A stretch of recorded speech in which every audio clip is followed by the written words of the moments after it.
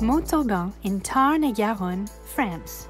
15 days later, it's still hard for Anne and Denis to believe. Là, t'as encore une grosse branche accrochée. On a d'autres là-bas, c'est dangereux. Tous les toits n'ont pas forcément été réparés non plus. Though the largest of the debris has been cleared, the pair retains the memory of an evening in late August when a violent storm struck the region. Nous sommes montalbanais tous les deux. Ça fait 50 ans que nous vivons. Et même nos parents, qui sont nés ici, qui ont plus de 80 ans, n'avaient jamais vu une telle violence dans un orage. C'est plus qu'un orage, c'est une tempête, une tornade. Je crois qu'on a pu ressentir ce que pouvaient ressentir les gens sous un typhon ou une tornade. C'est vraiment quelque chose d'inouï. On a vu ces arbres qui sont plus que centenaires se soulever, déposés comme des fétus de paille. C'était quelque chose d'ahurissant et de terrifiant. 2 deaths, tens of thousands of homes without electricity, and probably more than 10 million euros in damage. Tarn-et-Garonne is one of dozens of regions in France regularly affected by natural disasters. In total, over the past decade, there have been 20,000 victims and 50 billion euros of damage across the country. Globally, over the same period, losses have increased on average by 97,000 deaths and $190 billion of damage annually. Among the most significant disasters in recent years was Typhoon Haiyan in the Philippines in November 2013. Winds of 195 miles per hour and waves over 23 feet high. The typhoon destroyed everything in its path, occasionally entire cities. Tapos, nung madaling araw, mga 4 o'clock, nagsimula na yung hangin na malakas, palakas ng palakas, hanggang umabot ng 10 o'clock. Tapos, yun na, lumaki na yung tubig. Tapos, inahabol kami ng mabilisan. Kaya namin sinira yung kisame. Na mapunta lang kami sa bubungan. Pero kung nung na-signal number 4 na, kaya na kami. Nagsilikas na kami. Kami lang magpamilya. Akala namin yung pamilya na kapitbahay namin, naglikas na.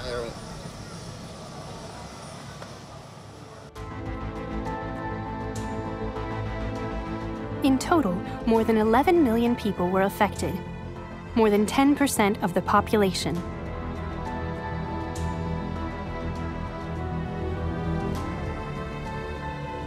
Typhoon Haiyan, as well as floods in India and Bangladesh, Hurricane Sandy in the United States, heat waves in Russia, and Tropical Storm Nargis in Burma.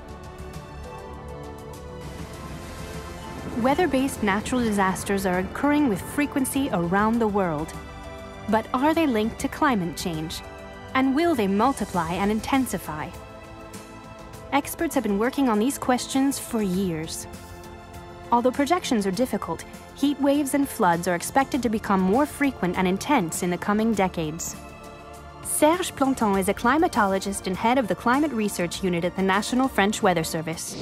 On ne peut pas attribuer en fait le changement climatique à un événement particulier. Tout ce que l'on peut dire, c'est la question qu'on peut se poser, c'est de savoir si on a changé la probabilité d'occurrence de cet événement, la possibilité que cet événement se produise. Et là, effectivement, il y a eu des études qui ont pu être faites sur des événements particuliers. Il devrait y avoir plus de pluie là où il pleut déjà, et plutôt moins dans les régions qui sont semi-arides. Alors les régions sèches, c'est typiquement les régions intertropicales. Dans le futur, aussi le pourtour méditerranéen. Et les régions humides, c'est plutôt les régions continentales, les moyennes latitudes, comme l'Europe, l'Eurasie, l'Amérique du Nord. Though climate projections are complicated, there is one conclusion widely accepted as true. The consequences of natural disasters are expected to increase considerably. There is already a clear trend, according to the Organization for Economic Cooperation and Development. Charles Beaubion is a loss management expert at the OECD.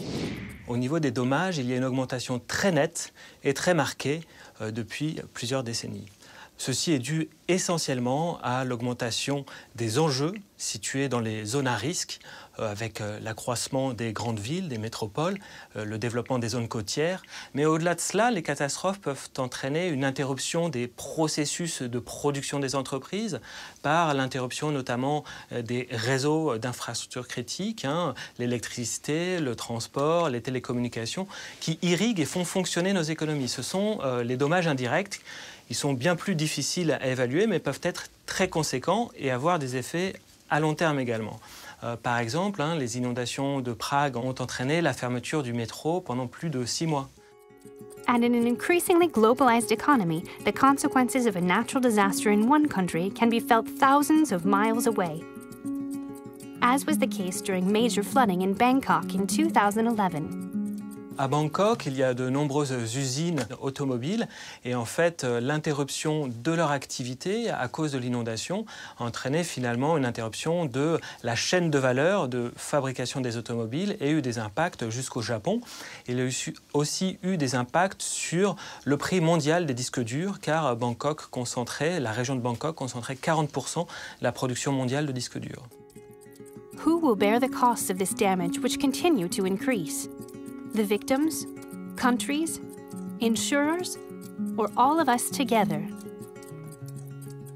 Back in Montauban in the southwest of France, Pascal Standaert has been a general insurance agent for 26 years. And the day after the violent storm, he was beset by claims from policyholders. Nous ouvrons l'agence à 8h30 et là déjà le standard téléphonique explosait. D'ordinaire, nous ouvrons environ 55 dossiers sinistres en moyenne par semaine.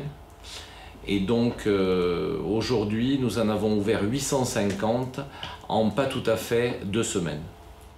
Customers often get lost in the process and only discover the exact nature of their contract when they're filing a claim.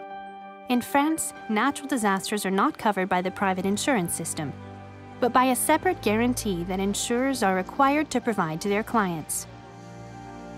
This guarantee is financed by a systematic deduction from all property damage contracts.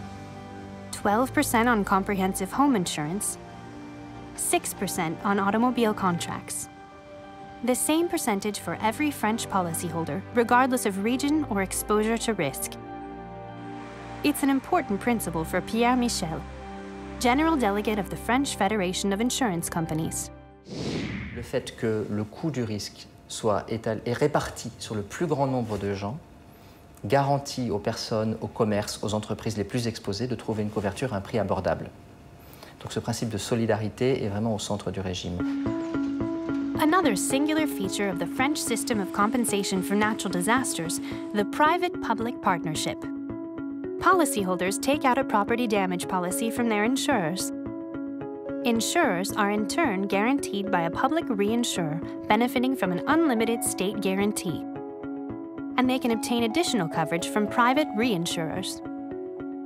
Whatever the amount of damages incurred, insured victims are reimbursed quickly by insurers who are themselves covered by reinsurance. It's a system that protects policyholders, local authorities, insurance companies, and the state against extreme events that can put them at risk. In Montauban, 15 days after the violent storm that hit the town, assessment is still ongoing. But the mayor has already initiated the application process to declare a state of natural disaster.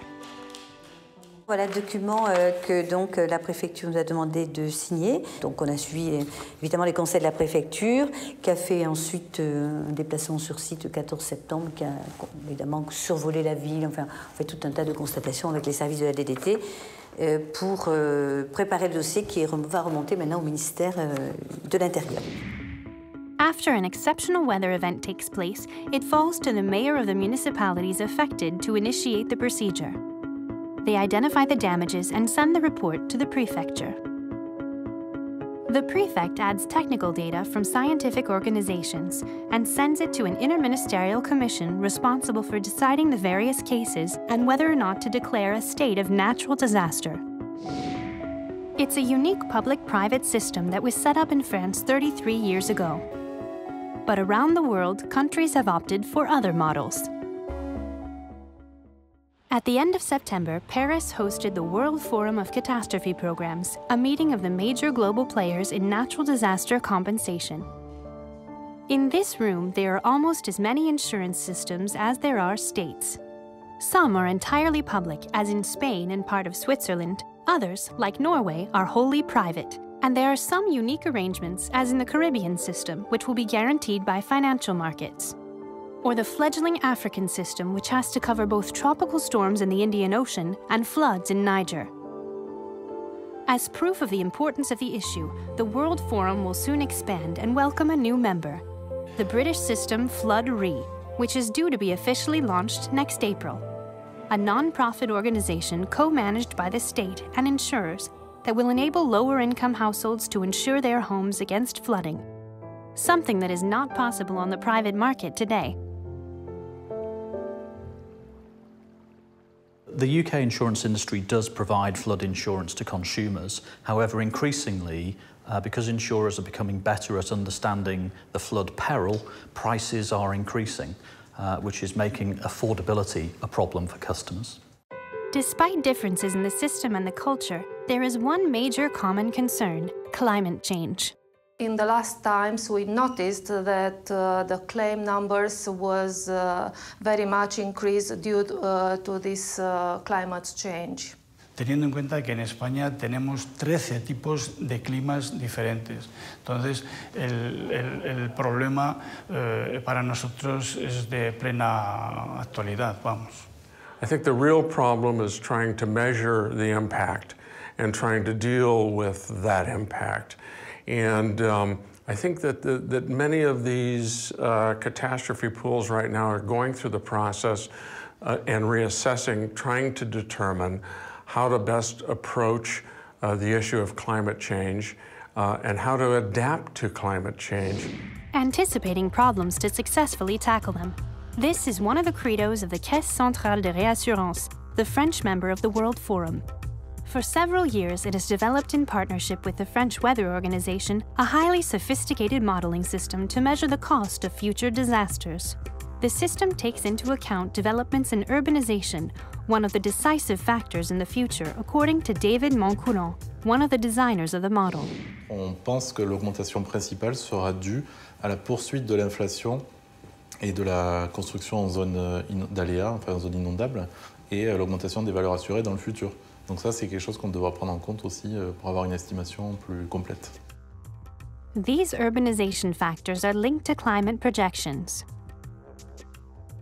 Avec ce modèle global, on va modéliser l'impact d'un scénario du GIEC. Par exemple, on prend le scénario 4.5 et on projette en 2050 les précipitations et la sécheresse qui sera résultante de ce scénario.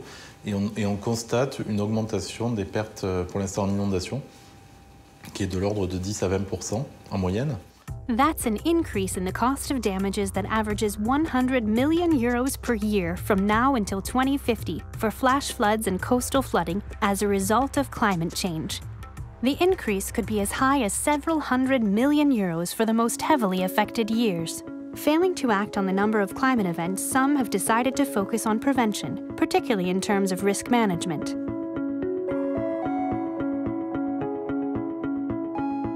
In a suburb of Montpellier, in this unusual building, we meet Predict Services. Around 20 risk management engineers keeping watch over the French soil and sky.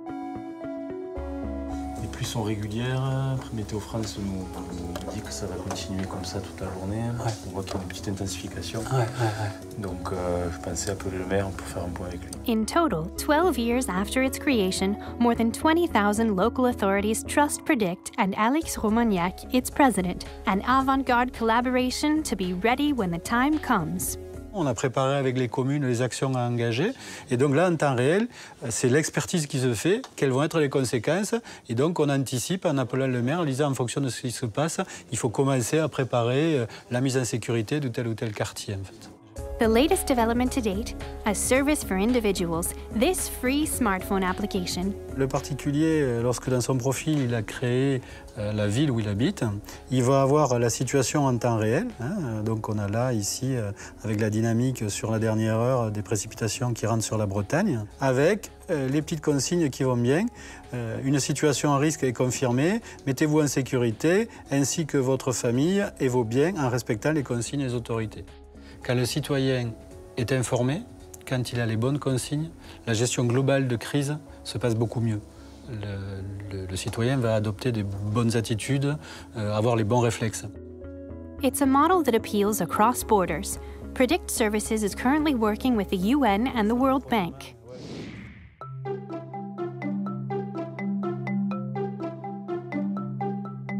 A few dozen kilometers away on the banks of the Vidour River is the town of Sommières, a model of crisis management. Here, the lives of the 5,000 residents are punctuated by floods, and daily life includes taking risks into account. The first example, to talk to Sommières residents, you have to look up. À Sommières, il n'y a que les commerçants qui sont en bas. Autrement, personne n'habite pas les rez-de-chaussée. Ça fait que ça nous choque moins, si vous voulez, parce que tous ces pays là où c'est les maisons qui trempent, parce qu'elles sont basses, et voilà. Nous, on n'a rien. Dès que l'eau monte, en fait, il y a toujours, vous voyez dans les microphones qui sont là, toujours la sonnette pour avertir tous les habitants du village. Donc du coup, à ce moment-là, tout le monde sait qu'il faut limiter les sorties, il faut rester chez soi, et si on peut faire la réserve d'eau aussi. Moi, je suis native d'ici, donc je ne m'affole absolument pas. Il y a qu'en 2002 qu'on a eu un peu un sacré problème parce qu'il passait par la fenêtre. Là, quand même, c'est assez impressionnant. During major flooding in September 2002, in 2 days more than 11 inches of rain fell on the Department of the Gard, the equivalent of half the annual rainfall. The statistics were serious. 24 deaths, 419 municipalities affected, 1.2 billion euros in damage. Les sauveteurs sont intervenus des centaines de fois pour élitreiller des personnes prises au piège dans leur maison. 13 years later, Sommières has learned from the experience with a comprehensive public information system. Pour le déclenchement de l'alerte, on a une sirène qui est très puissante, qui est sur le clocheton de la mairie. Et ça, vous savez, tout le monde connaît la sirène. Quand ils entendent la sirène, inutile de vous dire que ça y est, cette fois, on sait que c'est là qu'il faut évacuer les parkings. Beyond informing residents, Sommières also worked on reforming their infrastructure. Lime render is encouraged to protect the bottom of the building facades. Doors are perforated to allow water to enter and exit without destroying everything. Electrical boxes are removable and can be easily stored away. Here, even the parking meters are protected. Lorsqu'on sait que ça montera, les employés municipaux viennent et démontent les paramètres. On n'en a pas beaucoup, mais ils les démontent. Et puis, après la crue, quand c'est nettoyé, on remet. Voilà, il y a un moment pour tout, mais il ne faut rien louper. This flawless organization earned Sommières the recognition of the UN in 2012. It was labeled a model city for flood resilience. Resilience is a way of life in Sommières. On est assez serein dans le fond, hein? Mais c'est comme ça, sinon il ne faut pas vivre ici, quoi. Resilience, successfully rebuilding after a disaster and adapting to risk. This is the only solution for the future, according to Michael Mullen, head of the Climate Change Adaptation Division of the OECD. Natural disasters have happened before, they'll continue to happen in the future. However, even if the disasters are inevitable, the consequences are not. The aim is not to reduce the risks to zero, because this is impossible, but rather it is to agree on what's an acceptable level of risk and put in place measures. And it can be education, it can be training, it can be disaster preparation to reduce those risks, and also to put in place measures to address the consequences of disasters when they occur. Particularly important here is instruments such as insurance. New York is still grappling with the lessons of Hurricane Sandy. 3 years after the disaster, the city made its projections. In 2050, 25% of the area will be in a flood zone, 800,000 residents, and 97% of power plants. While Sandy caused $19 billion in damage in 2012, a similar storm could be nearly 5 times more costly, $90 billion. To protect its citizens and its infrastructure, the municipality has considered all kinds of measures, some of them radical. The state government is compensating householders to move to lower risk areas. But relocation is expensive and it's disruptive. No displacement of people in the end. Instead, levees, anti-flood walls, and a system of dunes to protect coastlines, or loans and grants to encourage individuals and companies to adapt their properties. Beyond New York, the world is being affected by rising seawater and climate change. In the Maldives, Thailand, Bangladesh, or the Netherlands, it is estimated that 1/3 of the planet will have their feet in water within 50 years. Venice is already experimenting. In 1 century, the sea level rose by 25 centimeters, and the dreaded aqua alti, the exceptional high tides, are becoming less and less exceptional. So for almost 13 years, Venice has been actively working on the creation of Moise, a gigantic 5,250-foot protection system with 78 articulated dikes. A highly sophisticated project whose secrets are hidden in an underwater gallery 42 feet below the lagoon. Ce vérin est relié à un caisson et il le pousse pour le soulever comme ça. Below, there are 21 compressed air cylinders able to lift the protective barriers in case of a warning given at the surface by a lookout station operating 24 hours a day. Il nous suffira de 2 heures pour soulever la barrière et bloquer l'avancée de l'eau. A project of more than €5.5 billion to be completed in 2016. Enough to allow the city of Venice to keep its feet dry for 100 years. While dikes hold back the water in Venice, elsewhere cities have made other choices, absorbing water, for example. Here in this London neighborhood, they've invested in sponge homes. Thick vegetation on roofs, water tanks under ultra-absorbent terraces, thousands of gallons of water can be absorbed in just a few hours. Nos voisins nous ont dit que leur jardin était marécageux, gorgé d'eau. Ils ne pouvaient pas s'aventurer dehors. Alors que nous, les pluies ne nous ont pas du tout affectés. C'était rassurant de savoir que nous étions à l'abri sur notre propriété. In the Netherlands, 1/3 of the land is below sea level. Here, there is no question of trying to absorb the water. Instead, they've opted to float. Entire floating neighborhoods have emerged in recent years. Able to rise during floods and come down on dry land once the water has withdrawn, it's a solution that's being considered in France, too. The idea came to Frédéric Chérancé one day while sitting in front of his television. Au cours de l'année 2001, où il y avait eu des grandes inondations dans la baie de Somme, du côté d'Abbeville. Et pendant plus de 3 semaines, les gens ont eu de l'eau chez eux. Et je voyais au journal télévisé les gens qui mettaient des parpaings chez eux pour rehausser les meubles. Et en regardant cette image de rehausser les meubles, je me suis dit pourquoi rehausser que les meubles? Est-ce que ça ne serait pas mieux de rehausser la maison? Et à partir de cette idée, j'ai planché pour savoir comment on pouvait faire que la maison se rehausse au moment d'une inondation. 14 years later, he is now walking on his amphibious prototype in the suburbs of Pau. A multi-story building, a parking lot, even a section of road, all built on floats. Ici, on voit un module de caisson qui est assemblable à d'autres semblables à celui-là. Et c'est ce qui va nous permettre de créer de grandes plateformes sur lesquelles on va pouvoir édifier un bâtiment ou des bâtiments. When there's no flooding, the caisson rests directly on the ground. When the water arrives, it gradually rises along with all that it supports. There's no risk of drift. Everything is securely moored to fixed columns. A group of buildings in Pau, a clubhouse in Chantilly, and a house on the Thames in London. Frédéric has already brought his concept to life, but now he has bigger dreams. Cette technologie permet de pouvoir construire des villes complètes, puisqu'on peut à la fois faire des parkings, des espaces de voirie. Donc effectivement, on peut construire des villes entières avec des bâtiments même plus hauts que celui-ci. Tout est réalisable aujourd'hui avec cette technologie. building cities on water or even underwater as imagined by the Japanese company Shimizu. An underwater city called Ocean Spiral, able to accommodate 5,000 permanent residents, which according to the designers could be in place by 2030. But are such extremes really necessary?